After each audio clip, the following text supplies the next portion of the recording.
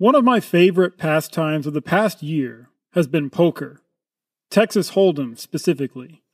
I'm not a natural strategic mastermind, like my wife, when it comes to strategy games of any sort.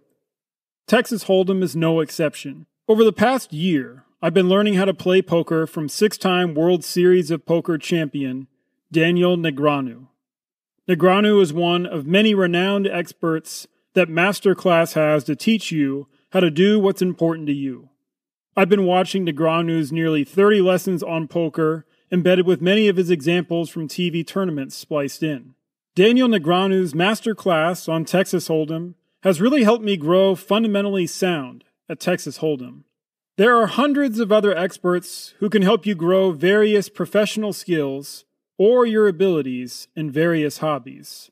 Check out Masterclass today using my link in the show notes. If you treat yourself to Masterclass using that link, you'll also be supporting the show.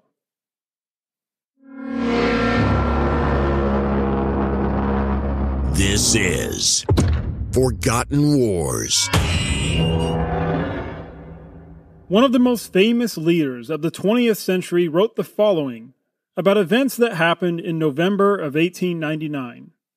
Quote, "Yesterday, I traveled with the armored train. This armored train is a very puny specimen, having neither gun nor maxims, with no roof to its trucks, and no shutters to its loopholes, and being in every way inferior to the powerful machines I saw working along the southern frontier.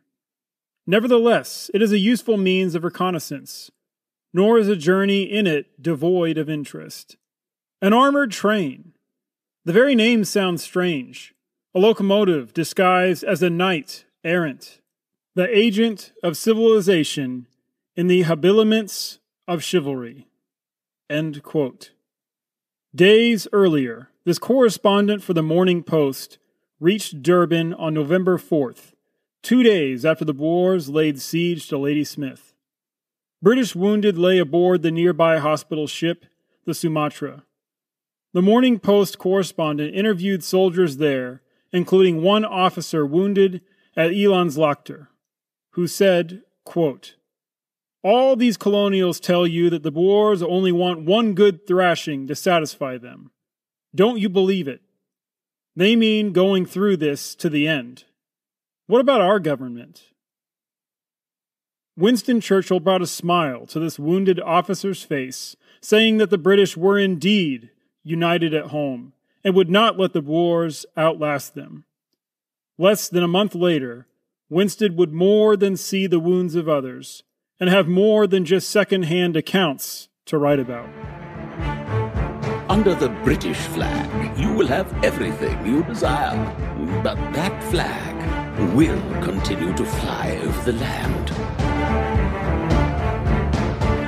Over the land, maybe. Over the people, never.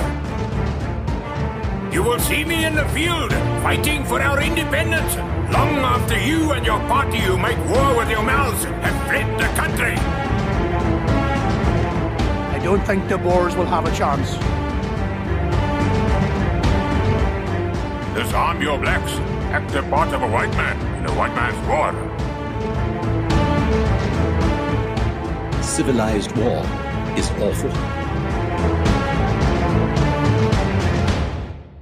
For those of you who know enough about Winston Churchill to like or dislike him, but haven't read a biography of him yet, I'll provide some of his fascinating background here.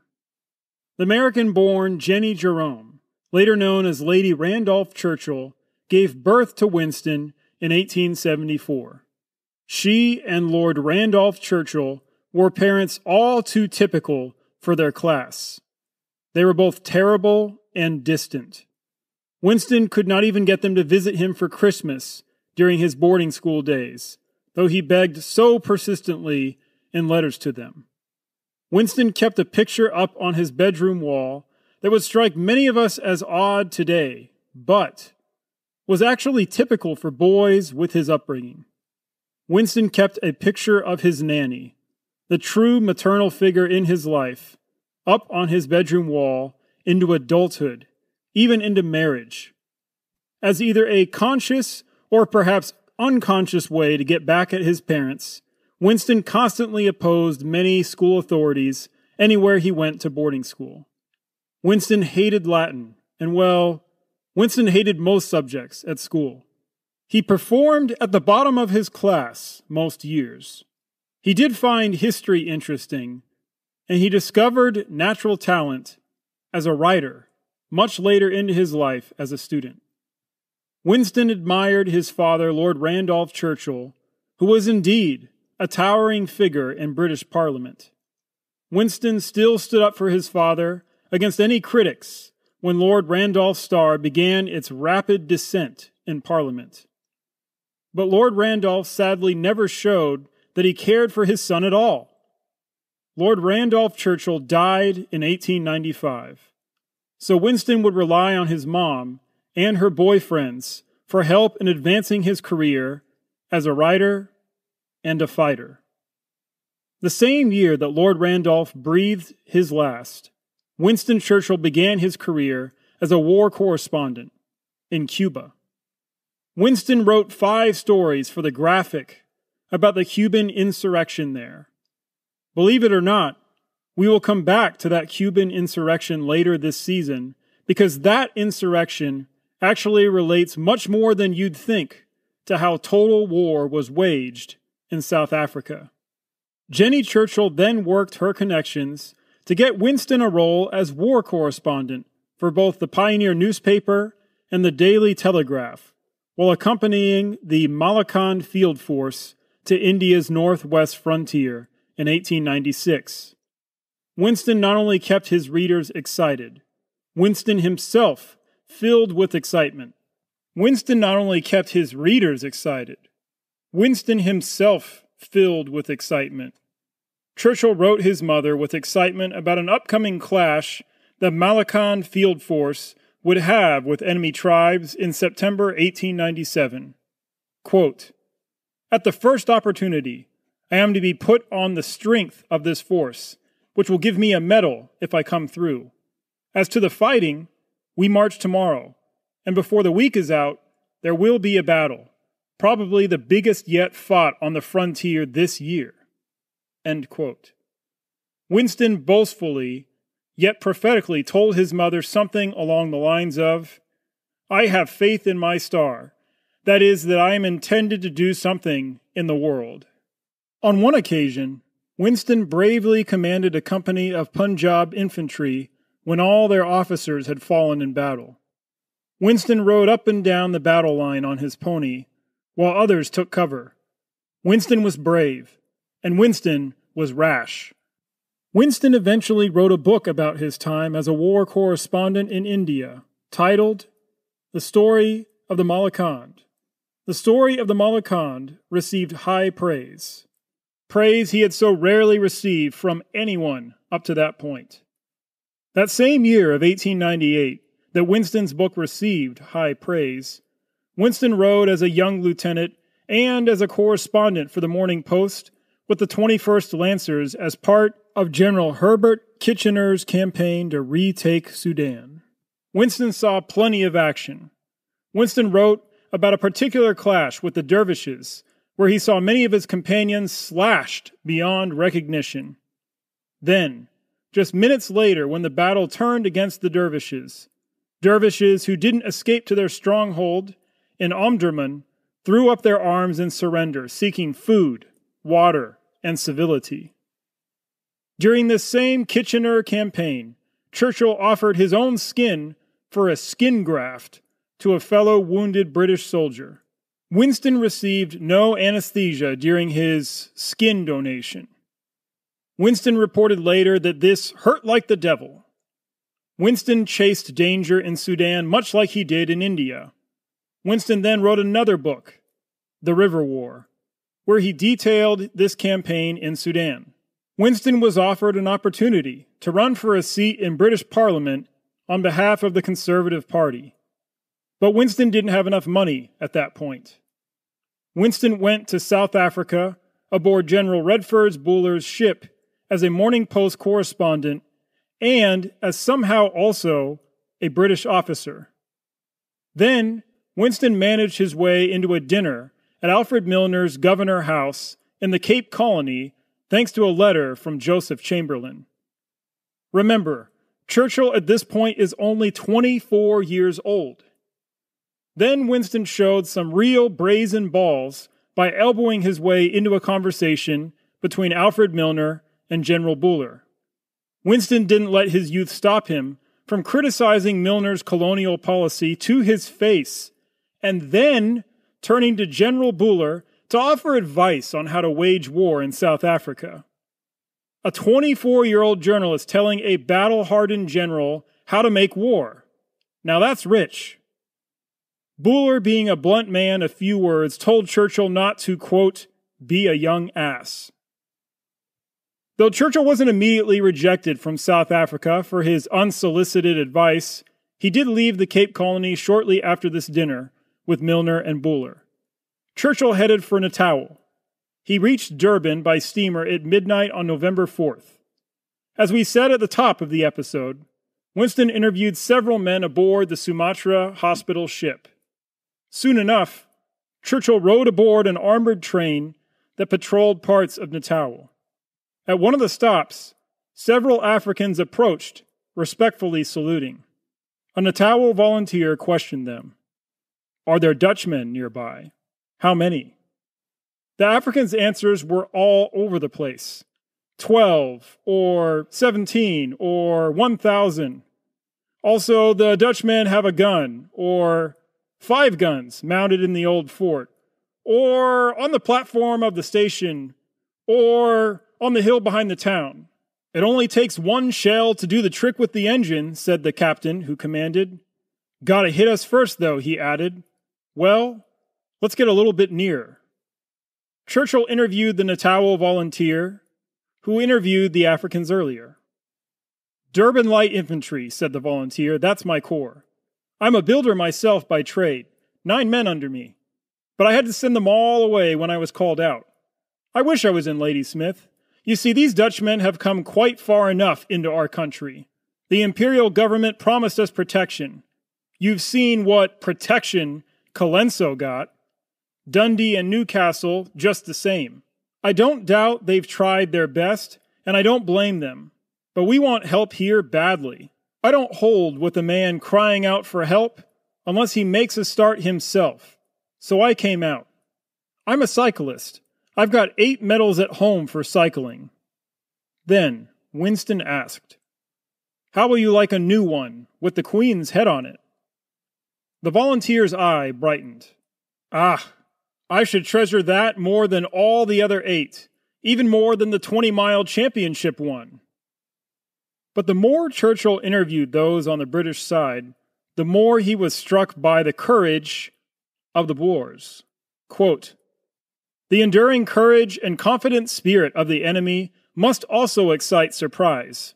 In short, we have grossly underrated their fighting powers. Most people in England, I among them, thought that the Boer ultimatum was an act of desperation, that the Dutch would make one fight for their honor and, once defeated, would accept the inevitable.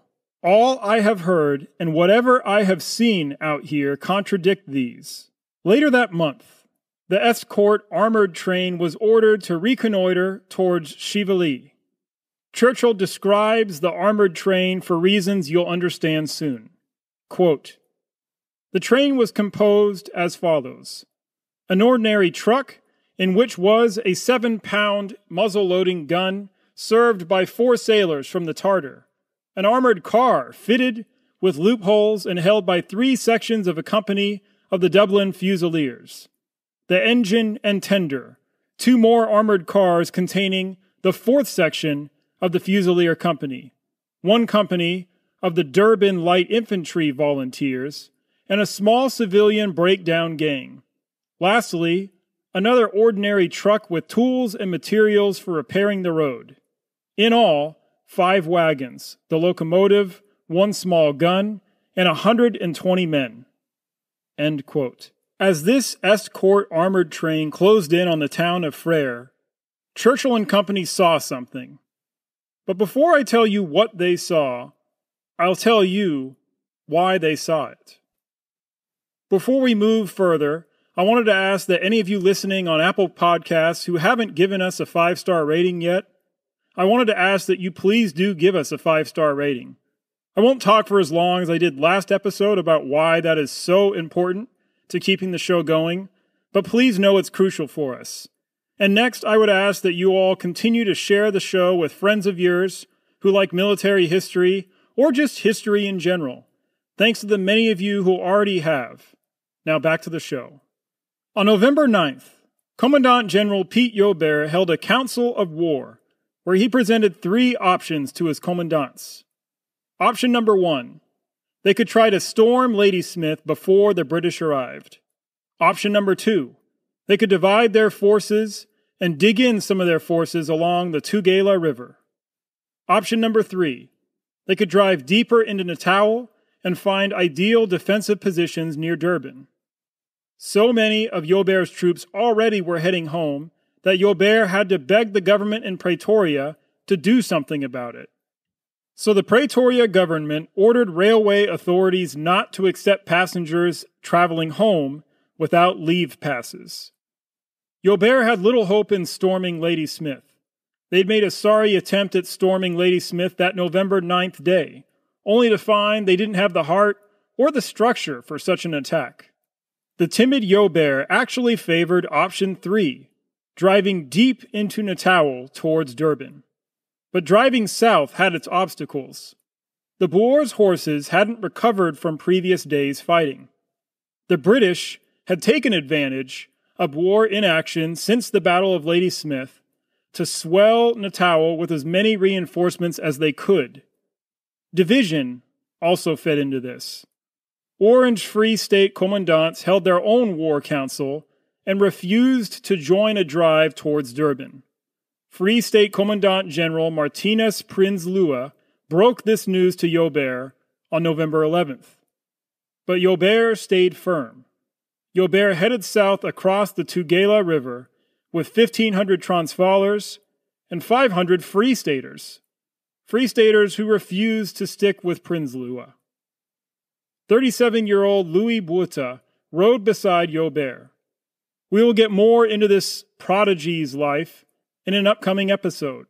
On the evening of November 14th, Joubert's forces reached Chivali, just 20 miles away from Estcourt. Most of the 2,300 British forces in Natal stood guard at Estcourt. But Joubert and company sought to scout the surrounding area, not storm Estcourt. But then, an inconceivable stupidity, in the words of General Buller, put a certain armored train on a collision course with some of Joubert's men. Colonel Charles Long commanded the Estcourt garrison. Colonel Long continually sent armored train patrols along the railway line as far as Colenso. The armored trains did not have mounted troops to protect them. When Louis Botha, leading an advanced column, saw the armored train just after dawn on November 15th, his men scattered rocks on the railway line just outside of Frere and then took up their positions along the railway. A great mist hung in the air as the armored train bearing Winston Churchill closed in. You'll now hear what happened from Winston Churchill's perspective. Quote, "We were about 1.75 miles from Frere when on rounding a corner, we saw that a hill which commanded the line at a distance of 600 yards was occupied by the enemy. So after all, there would be a fight, for we could not pass this point without coming under fire. The 4 sailors loaded their gun, an antiquated toy. The soldiers charged their magazines. The moment approached, but no one was much concerned, for the cars were proof against rifle fire, and this ridge could at worst be occupied only by some daring patrol of perhaps a score of men. Besides, we said to ourselves, they little think we have a gun on board. That will be a nice surprise. Suddenly, 3 wheeled things appeared on the crest, and with a second, a bright flash of light, like a heliograph, opened and shut 10 or 12 times. Then 2 much larger flashes. No smoke, nor yet any sound, and a bustle and stir among the little figures. So much for the hill. Immediately over the rear truck of the train, a huge white ball of smoke sprang into being and tore out into a cone like a comet. Then came the explosions of the near guns and the nearer shell. The iron sides of the truck tanged with the patter of bullets. There was a crash from the front of the train and half a dozen sharp reports. The Boers had opened fire on us at 600 yards with 2 large field guns, a Maxim firing small shells in a stream, and from riflemen lying on the ridge. I got down from my box into the cover of the armored sides of the car without forming any clear thought. Equally involuntarily, it seems that the driver put on full steam, as the enemy had intended. The train leapt forward, ran the gauntlet of the guns, which now filled the air with explosions, swung round the curve of the hill, ran down a steep gradient, and dashed into a huge stone which awaited it on the line at a convenient spot. To those who were in the rear truck, there was only a tremendous shock, a tremendous crash, and a sudden full stop. What happened to the trucks in front of the engine is more interesting. The first, which contained the materials and tools of the breakdown gang and the guard who was watching the line, was flung into the air and fell, bottom upwards, on the embankment. I do not know what befell the guard, but it seems probable that he was killed.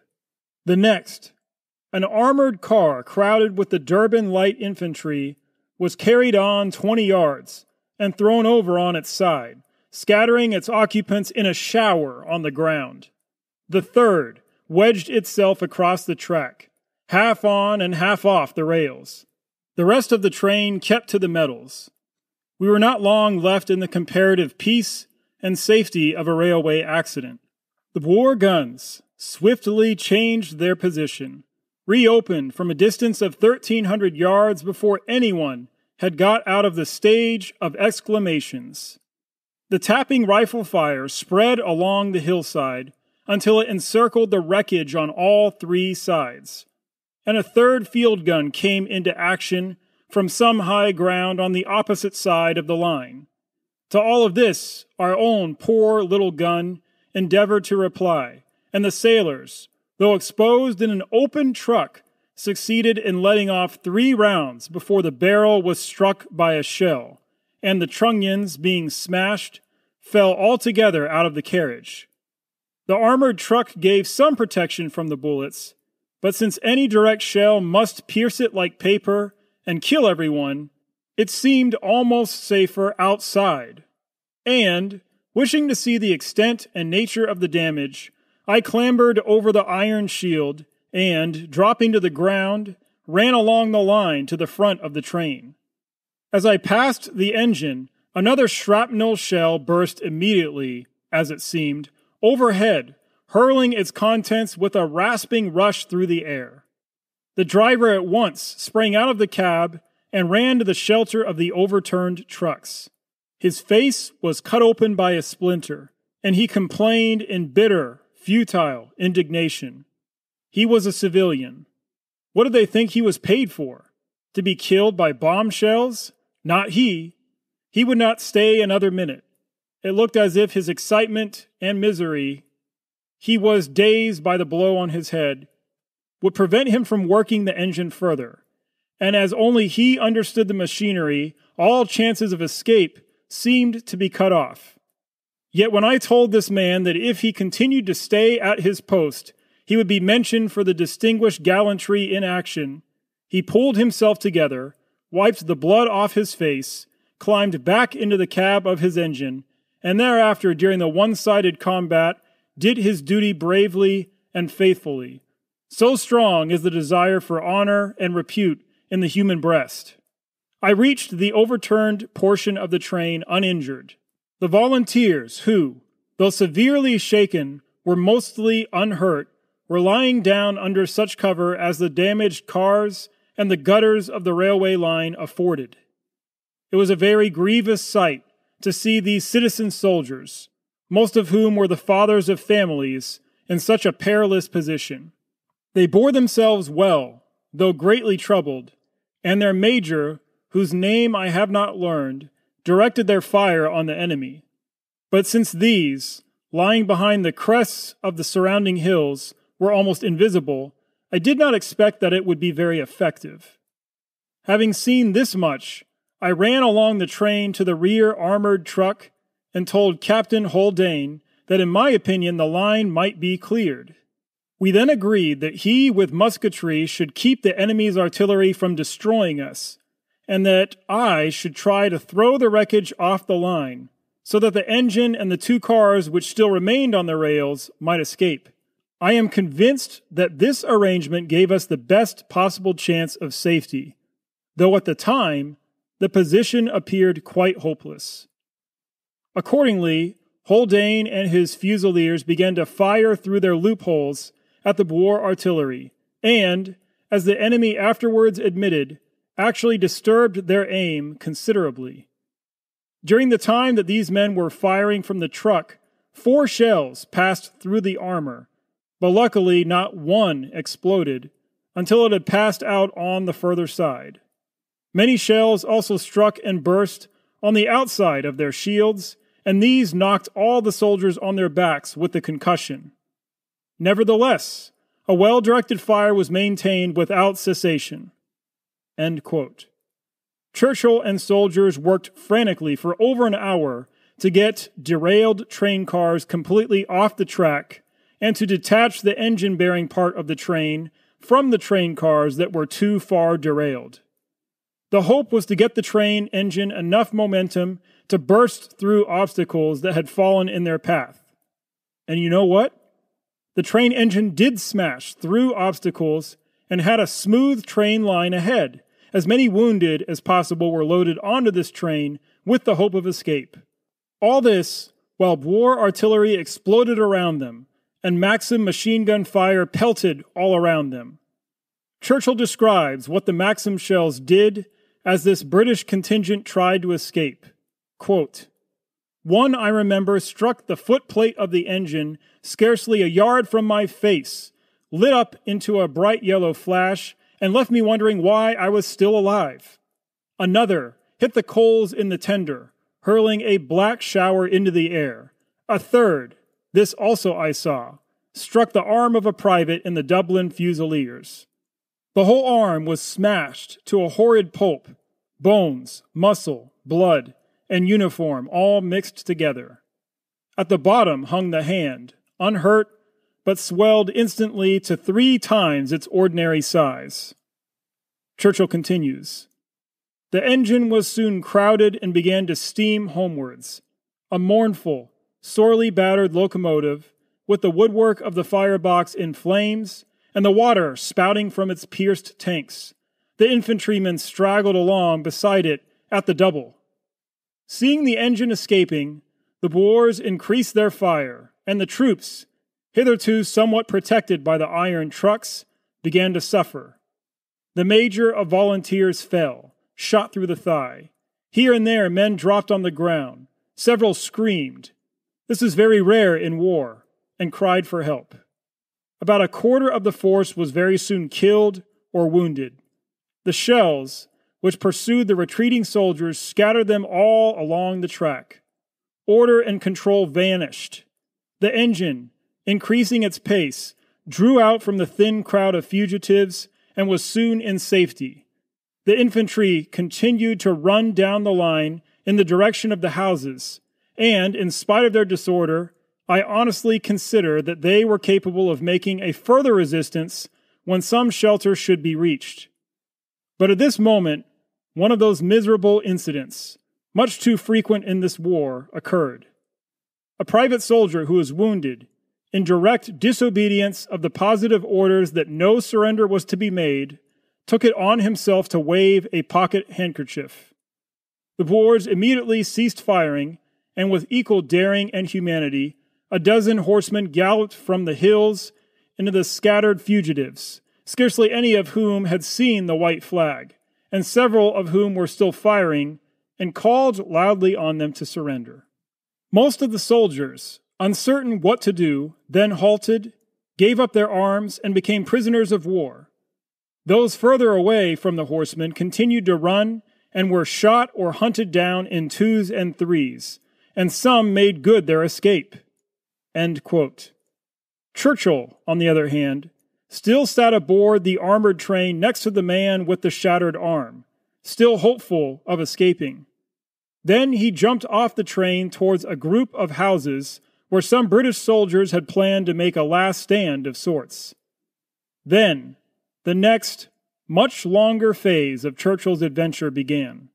Churchill writes, "Scarcely had the locomotive left me than I found myself alone in a shallow cutting, and none of our soldiers, who had all surrendered on the way, to be seen. Then suddenly there appeared on the line at the end of the cutting 2 men not in uniform. Plate layers, I said to myself, and then with a surge of realization, Boers.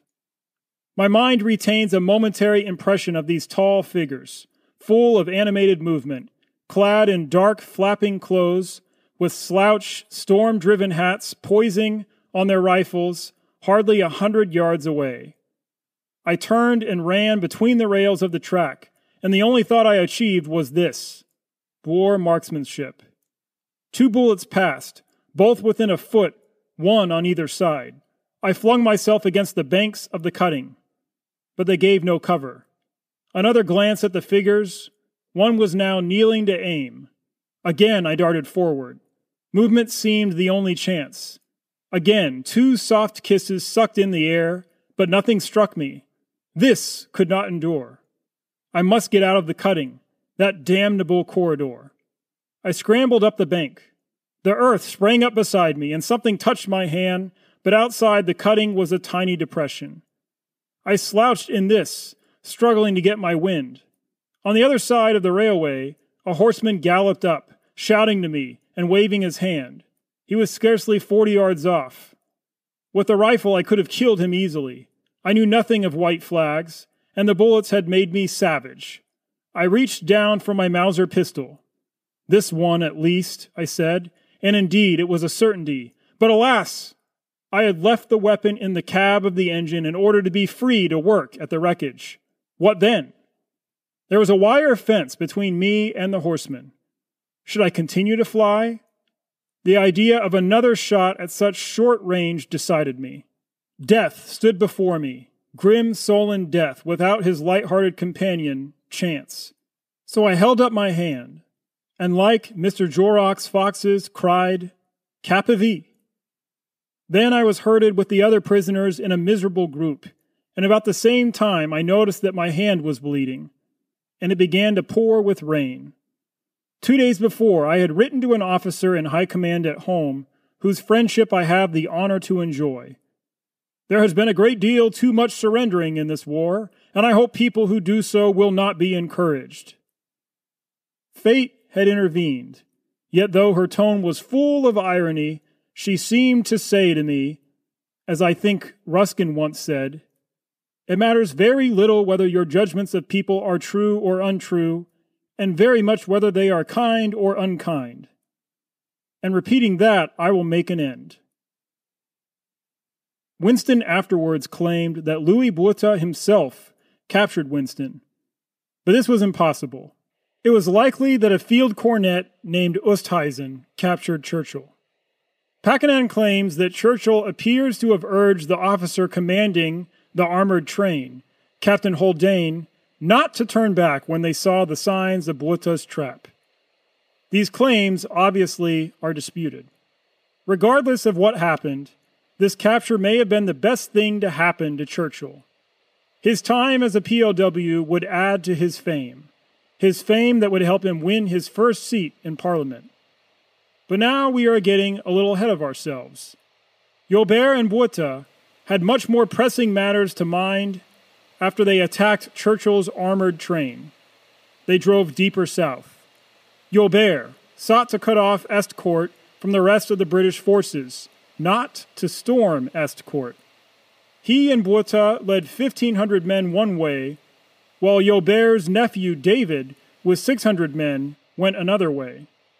Something I found funny is that when the Boers took a break from their drive south on Sunday, November 19th, men of the Heidelberg Commando attended church not once, not twice, not thrice, but 4 times.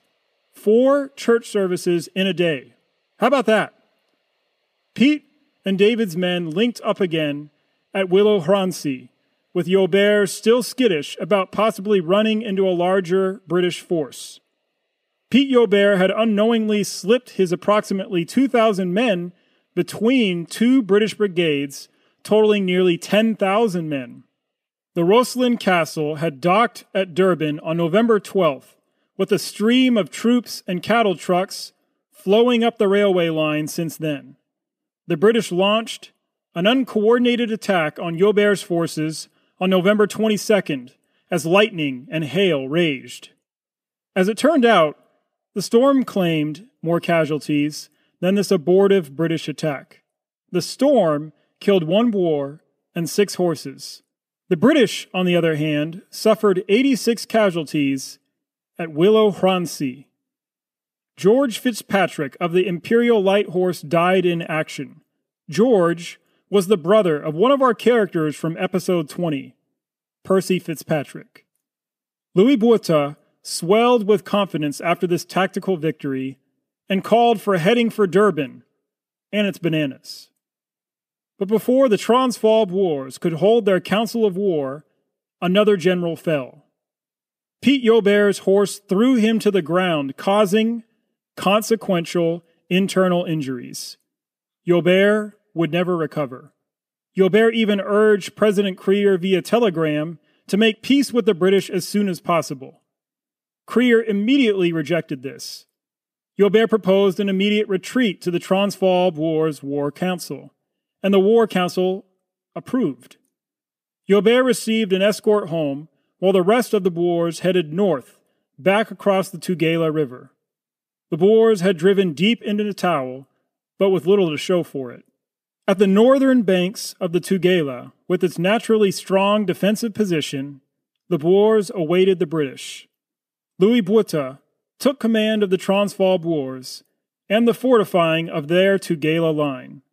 The Boers, on the backs of forced black labor, dug and built up 15 miles of rifle pits, gun pits, dummy trenches, false gun emplacements, all this hewn out of red banks littered with boulders. When all was said and done, 5,000 Boer riflemen and 10 field guns lay in wait for the British. If the British advanced towards this Tugela line, they wouldn't see a single Boer until it was too late.